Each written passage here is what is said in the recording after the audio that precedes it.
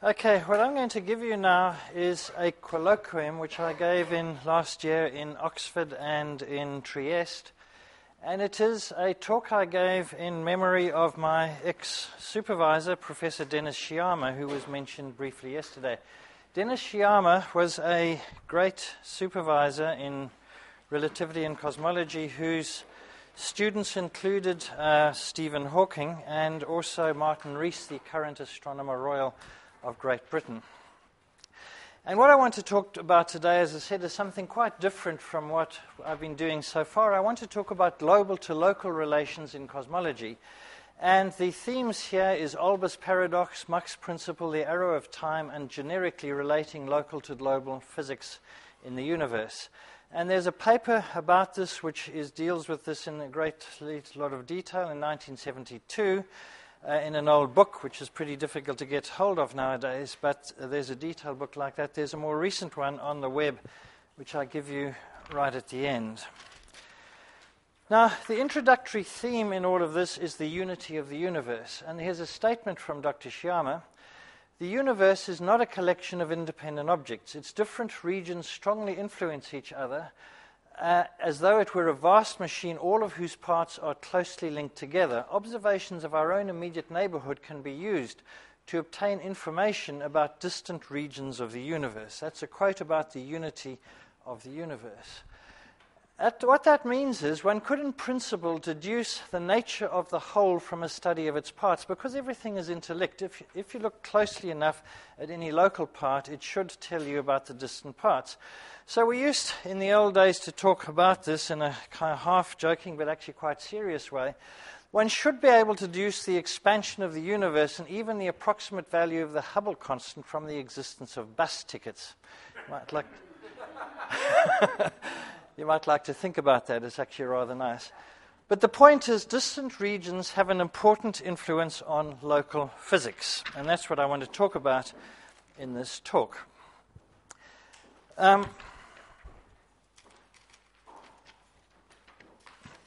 So the first theme is the uniqueness of the universe, is the unity of the universe. And the second theme, which I've already mentioned, is the uniqueness of the universe. And again, from Dr. Sciama, with only one universe available for study, we have no basis for distinguishing between its fundamental and its accidental features. The idea that certain features of the universe are accidental is a somewhat disturbing one. It is possible they would not appear accidental in a more comprehensive theory of the universe. And the point about this in the study of cosmology is that when you look at the universe per se, it is not easy to distinguish between physical laws and boundary conditions. This is a point I want to return to. When you're dealing with local physics, it's easy to say what is a boundary condition and what is a physical law. But when you're dealing with cosmology as a whole, this distinction is not an easy one. What we experience as an inviolable physical law may in fact be the consequence of particular boundary conditions for the universe as a whole. And the point about it is we can't test these features. We are given the boundary conditions for the universe, and so we can't rerun the universe or compare it with any other physically existing universe. And this is why it's actually difficult to distinguish, in the case of cosmology, between initial conditions and boundary conditions. Now, a framework which will at first be a little bit unusual perhaps. I want to distinguish between bottom-up and top-down interactions.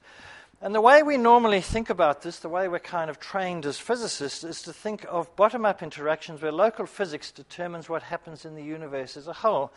But actually, a lot of what is going on in the universe goes the other way. The universe as a whole has a strong interaction on local physics. And these kind of top-down interactions, which are indicated in that second line, occur and are important in the real universe. They're not emphasized in usual physics discussions because the usual idea in physics is to talk about an isolated system. Now, there is no isolated system in the real physical universe. And this physical discussion, this idea of the isolated system, is an idealization, and it cannot actually be realized in reality. And this comes back again, a similar kind of quote about this isolation. We can only hope to understand any part of the universe by taking account of the whole. That's another way of saying that there are no isolated systems in the real physical universe. Now, let's look at some bottom-up interactions. And this is where local physical laws, for instance, the Einstein field equations, determine the large-scale structure of the cosmos. For instance, the Friedmann equation, which I wrote down before. And what you have is a local matter density, rho, there, and that local matter density then determines the space-time curvature and the rate of expansion of the universe. And we've looked at that in some detail. What this means is, in order for the temperature for the hot Big Bang era, for instance, in order to understand the expansion of the universe, you must know the local physical structure. You must know that the density of the matter consists of neutrinos and antineutrinos and mu neutrinos and anti-mu neutrinos and photons.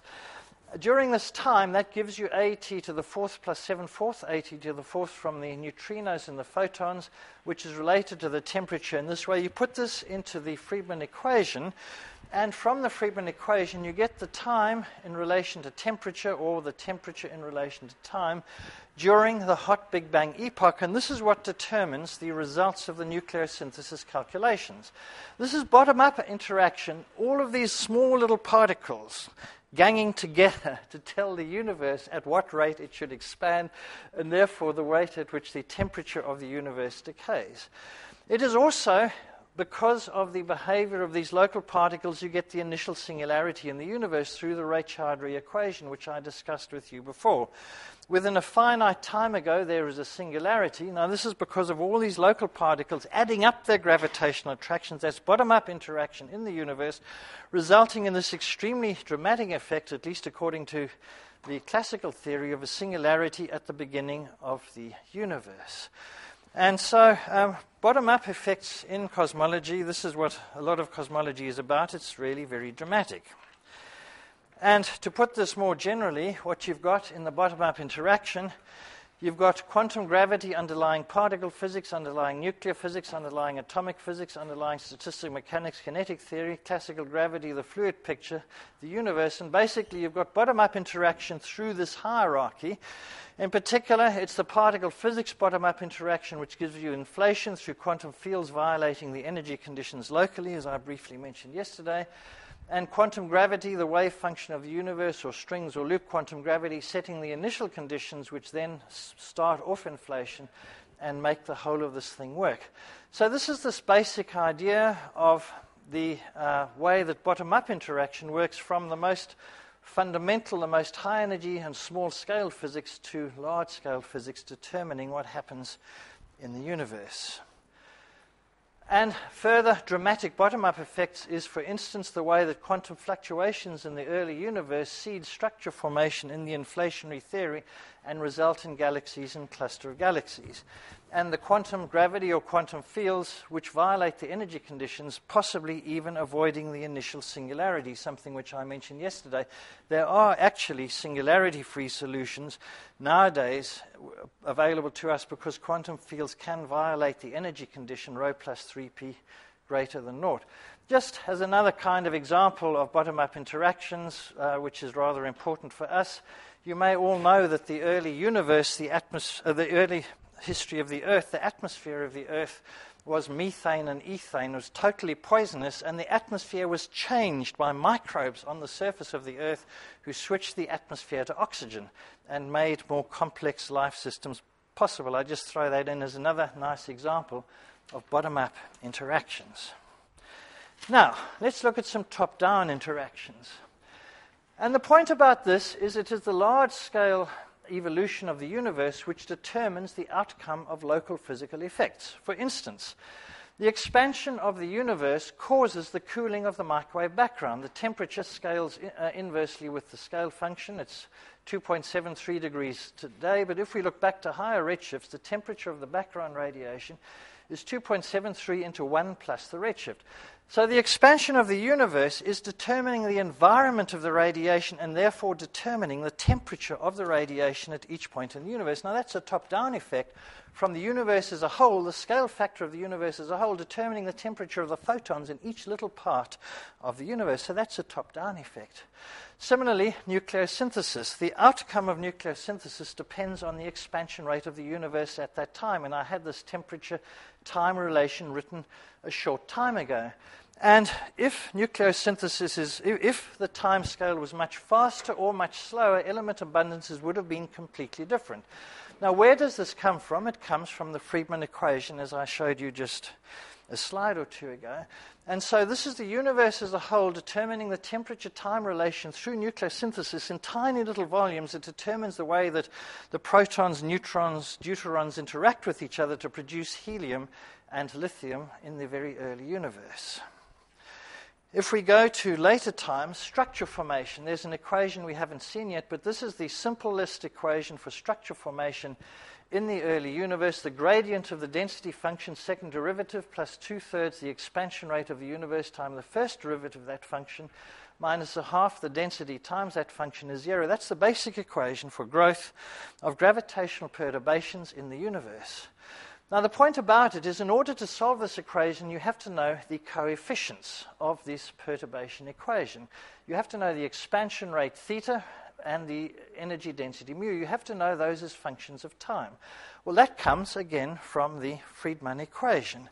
And so in order to solve structure formation in the early universe, you must find that function and that from the Friedmann equation. So, for instance, for the Einstein de Sitter background, the scale factor goes as t to the 2/3. The expansion is 2 upon t, and the energy density is a third theta squared, which then becomes 4/3 1 over t squared. You put that into there, and you put that into there, and then you can solve that equation, which now takes this form, to get the standard structure growth solutions, 2/3 growing mode, and t to the minus 1, the decaying mode. And notice what has happened because of the expansion of the universe. We would have had exponential of structure in a non-expanding background. The fact that this structure growth, if you put the expansion to 0, the solution is actually exponential. And the exponential has changed to a power law because of the expansion of the universe. And that's what underlies the way that structure grows as the universe expands. So this is, again, top-down action of an extremely important kind. The way that galaxies formed locally in the universe is determined by in this way. So, top-down interactions, what you have is the universe determining the primordial elements, the galaxy structure, the large-scale structure. It is this that then enables galaxies and stars to form, the first and second generation of stars, the heavy elements. That then enables planets to form, geology, atmosphere to take place, providing the basis for biosphere, the oceans, the new atmosphere which replaces the old one, and enables life to come in existence, growing from simple to complex. The expansion of the universe influences the formation of local structure and the creation of the biosphere and life in all of the ways I have just described. It's playing a role all the time. So, in the universe as a whole, what we have is both bottom-up and top-down actions interacting with each other, because they're both taking place, you're getting actually feedback loops there in which the one influences the other influences the first, and so you've got feedback loops. And this is the mutual interactions of local and global structure and physics in the expanding universe. Now, that's all standard physics. I want to go to Olbers' paradox, which was actually discovered by Halley a couple of 100 years ago. And the question which underlies this is a rather strange question at first if you've never seen it before. Why is the sky dark at night? Now, the point about this is it was realized by Halley and Olbers way back that you need an integration of very distant sources to determine the intensity of radiation from the universe. So what you do